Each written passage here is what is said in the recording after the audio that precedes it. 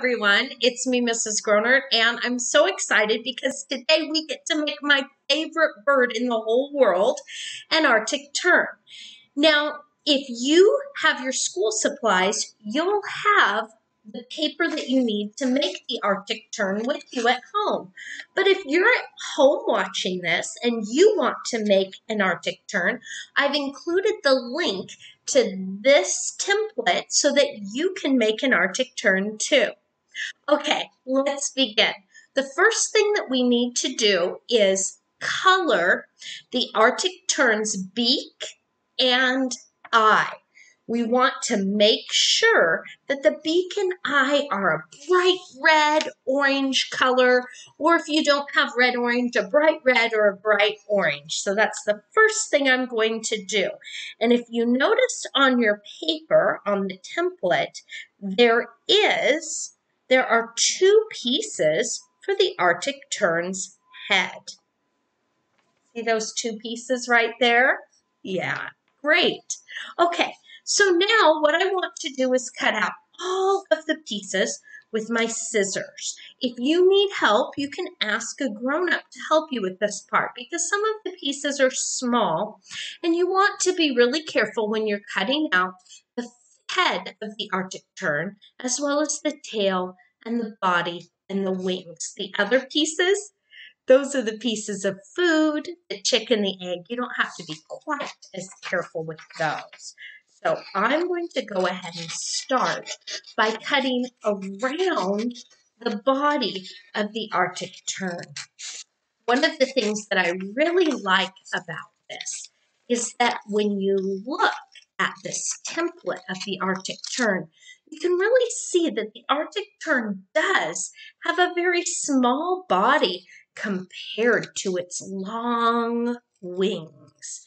Do you know why it has such long wings and such a small body?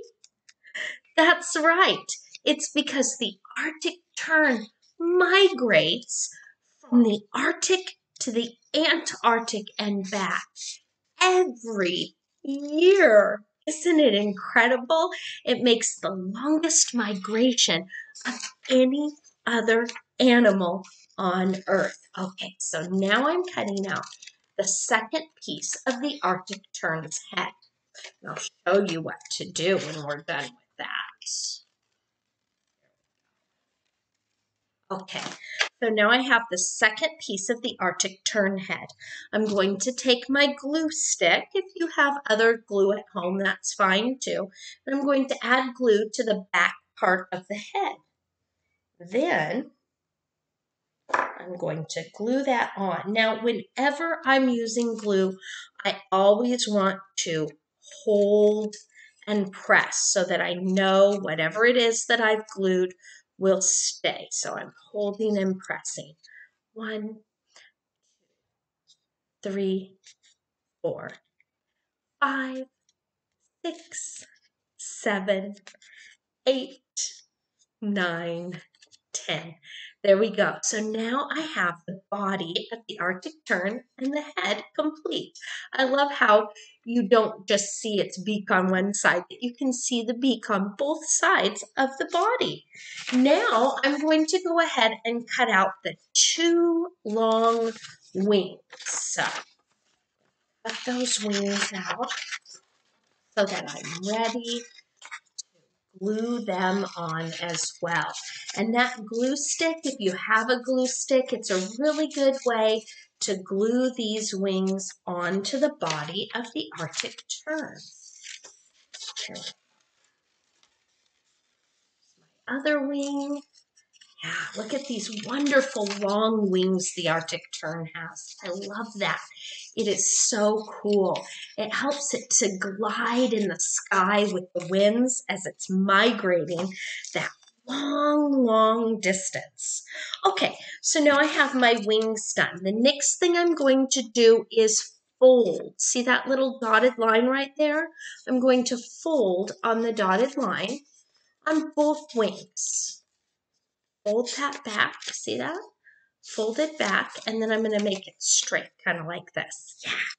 And I'm going to do the same thing to the other wing.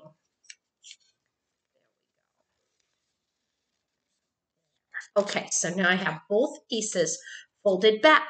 Now that's where the glue's going to go. I'm going to put the glue right there on this section that was folded. And you can see where to put it because it says on your Arctic Tern glue wing here.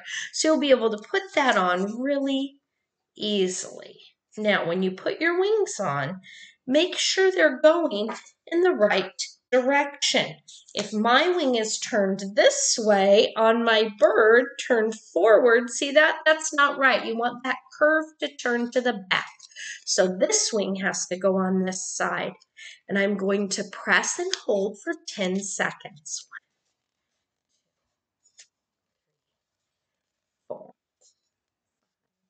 6, 7, 8, 9. Excellent. Now I'm going to do the same thing with my other wing. I'm going to add that glue stick glue. Notice I'm kind of rubbing it all over just to make sure it sticks really nicely. And now I'm going to glue that wing onto my Arctic Tern. Oh, these Arctic Terns, it's looking so cool. And I'm going to count 1, 2, 3, 5, 6, 7, 8, 9, 10. There we go. Oh, I love this.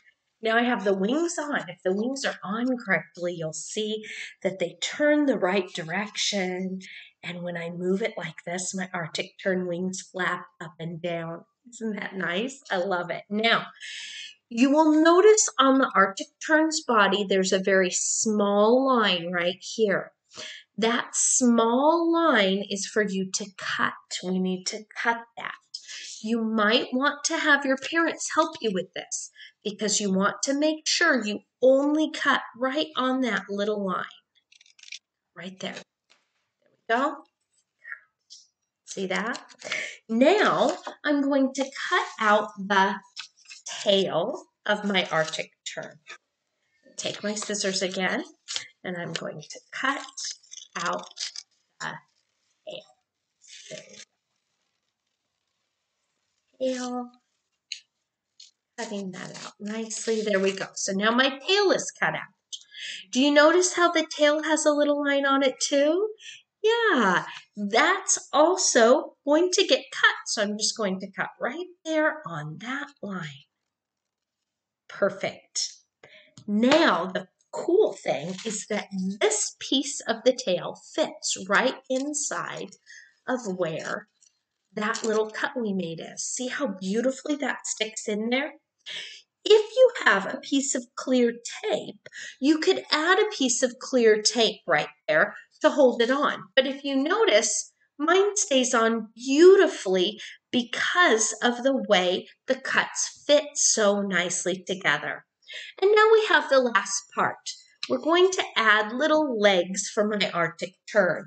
Do you remember what color the Arctic Tern's legs are?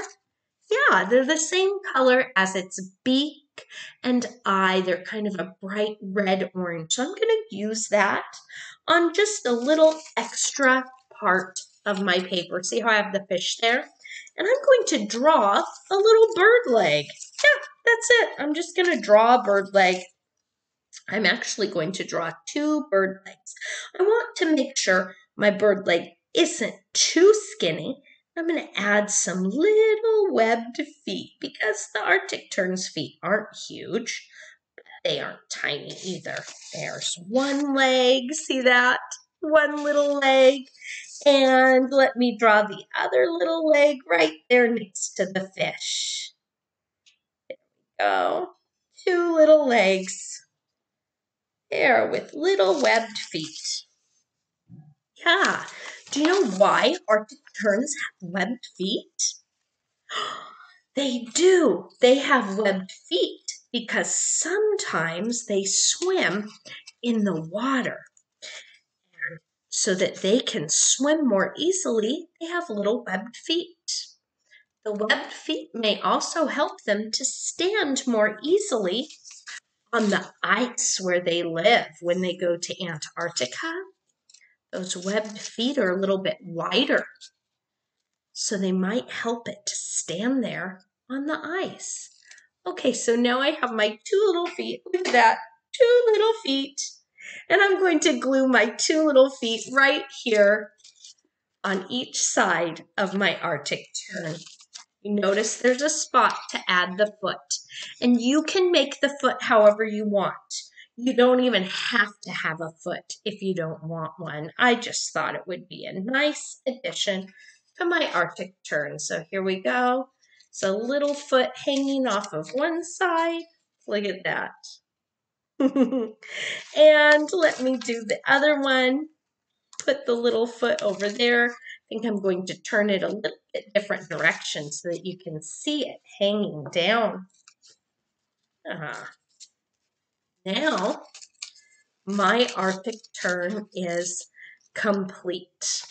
I might add a piece of tape to the tail later, but there he is. He has feet, and he's ready to go. There's my Arctic tern.